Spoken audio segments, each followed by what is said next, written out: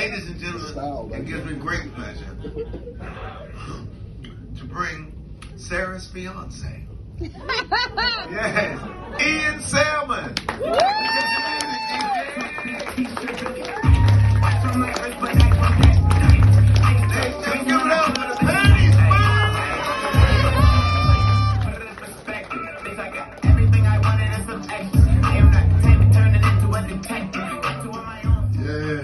Panty Van, what's up? I ain't heard that story in a long fucking time. God damn. I used to damn, boy. That's why he was laughing, because that's some true shit. It was in a band, pumping the BB Pauls, make it drop to draw.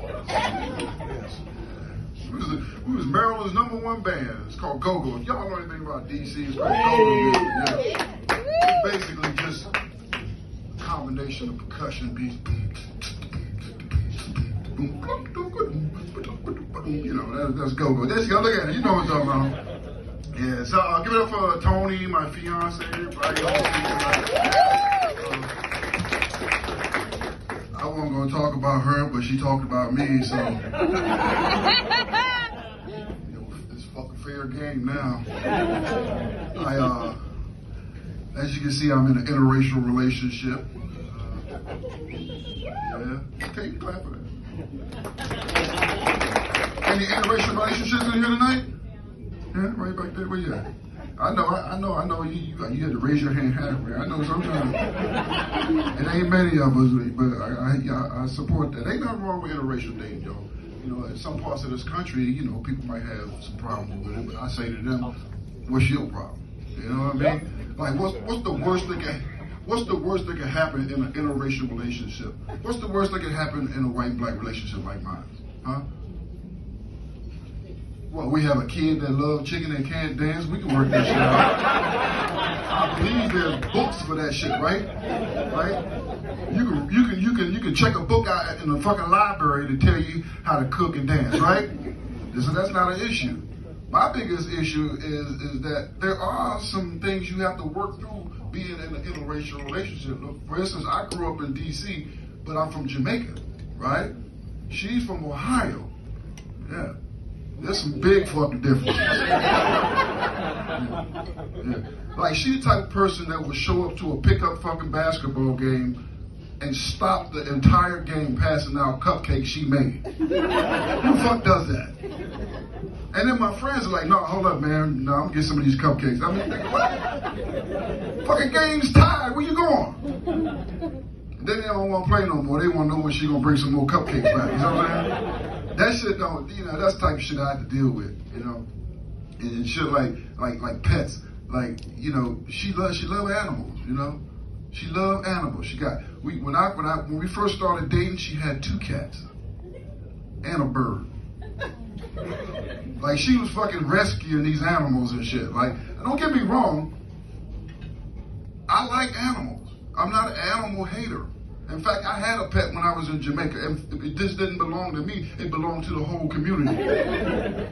Everybody took a turn feeding that motherfucker. You understand what I'm saying? So it's not like it was mine, it was everybody's. My only problem is, you know, she liked to have the cat in the bed and shit. You know, yeah, you know, black folks, we don't do that shit, right? We don't want no fucking cats in the bed, right? And her cat was retarded, so, yeah, he was retarded and he was blind. Yeah, I'm not being mean, but it's just fucked up when you got a blind cat in your bedroom like this. Because he hear us having sex, and he didn't know where the noise coming from. Doing this. Every morning I wake up, I gotta walk his little ass to the bowl to eat, because he can't find his bowl, so I take one paw and walk him to the bowl. Yeah, I know. But these are jokes. Get all motherfucking pedo on me and shit. Now we got a dog. We got a dog named Mello, little white Southwestern Terrier. I love that dog. Oh, that's my baby right there. Oh yeah. We take that dog. We take that dog on trips everywhere. But she said I was racist when we got the dog, right?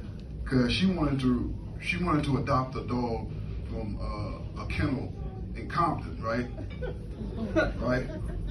And I told her, well, it was a little, black, fluffy little black dog, right? And I always wanted a fluffy little white dog, right? So I'm not being racist, sir. Okay, so I wanted a fluffy little white dog, right?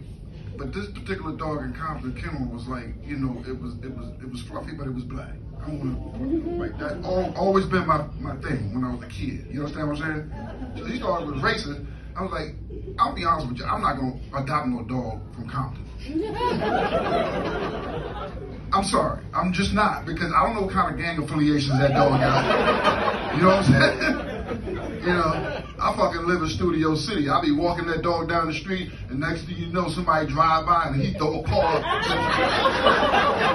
Get me all shut the fuck up. You know what I'm saying? So I was just trying to be safe. I wasn't being animal racist. So I got this little dog, and the dog's cute, man. Dog, look at me. Do I look like a guy that be walking down the street with a Southwest Terrier at 7 in the morning? We both dressed alike. But we do. But that's my dog. I love that dog. I love her. I mean, so I'm not an animal hater then, right? See, because I love the dog, right? I just have preferences, right? That's right. She had a parrot. I'm not even gonna get into that because she get mad when I say it. But all between us, the parrot was racist. That's all I'm saying. Another thing in an interracial relationship that I don't know if it's like every interracial relationship or maybe it's just ours, but I didn't know this. But apparently white women like to role play. Did y'all know that? No? Okay, that's just my relationship here. Yeah, she likes to role play. She likes to be somebody else. Well, no, she likes to be herself, but she likes for me to be somebody else. Which was kind of suspect. Because for the last 15 years, I've been somebody else, ladies and gentlemen. For the last 15 years, I have been Kunta Kinte in my fucking bedroom. Because she was in love with fucking Kunta Kinte from Roots. Some of y'all too young. Y'all know Roots? Yeah. So I guess she had watched it at some, right? She's watched it at some point in time in her life and fell in love with Kunta Kinte. So I had to be Kunta Kinte because it really fucking turned her on for some reason. Like, I mean, we got, like, you know what I'm saying? The shit got out of hand. I had to come through my window in a fucking loincloth. Neighbors looking at my ass and shit. They posting the shit on next door. Like there's a black guy going through our neighbor's window. Yeah, he had a loincloth on. His ass was all out. I said, let me see that. Oh, yeah, that's me. So that's the type of shit you do when you're in a relationship, when you love your partner. You get caught up in the shit like that. But I'm not gonna lie. I had to have therapy over it. I had to have therapy, man. I went to my therapist. He was a black man, and he was like, I told him, I said, I don't know if I can continue doing this, Phil. His name was Phil too. That's just a coincidence. I said, I don't know if I can keep doing this, Phil. And he was like, doing what? I said, well, my fiance, man, for the last 15 years, we've been role playing, and I've been Kunta Kinte, and he a black man, and he ain't say shit. He just fucking stared at me. He's like, what y'all doing? I said, we role playing, and he said, who are you? Kunta Kinte. And he was like, nigga, hold on. And he left the fucking room. he left the fucking room. I could hear him in the next room, like, ruffling shit, pots and pans and shit, knocking and shit. And this motherfucker came back in the room. He had 3 days ration and a map for me. He said, you need to leave first thing in the morning Follow this map north. Don't stop. Don't stop till you get to this house. And when you get to this house, ask for a black woman named Rachel Dolezal. See, some of y'all don't know who Rachel Dolezal is. That's a brilliant fucking joke. All right, I got the light. You guys been a great audience, but let me just say this before I leave. It's funny how comedy works, because sometimes jokes come back around, you know? Like, everybody's talking about this Jeffrey Dahmer shit, you know, because there's a Netflix series about it. It's like, okay, well, I already lived through that bullshit. You know what I mean? Yeah, y'all didn't know. Yeah, older folks, we lived through the man-eater, you know? But what was shocking to me was when I found out he got killed in jail. They murdered his ass in jail, you know? And I was like, damn, how did they allow him to get murdered with all the security and shit? And how did that happen? But then I thought about it. I was like, if I was in the same cell with Jeffrey Dahmer, and I woke up in the middle of the night and I had butter all over me and lettuce in my ass, I'ma fucking kill somebody. And you imagine in that fucking cell, what was that like? He woke up and was like, hey, goddamn, get back, Jeffrey. What the fuck you doing? What's all this? Hey, every time he throw a jab at Jeffrey just bite a little piece of his hand off and shit, right? Next thing you know, he in court trying to identify what the fuck happened. All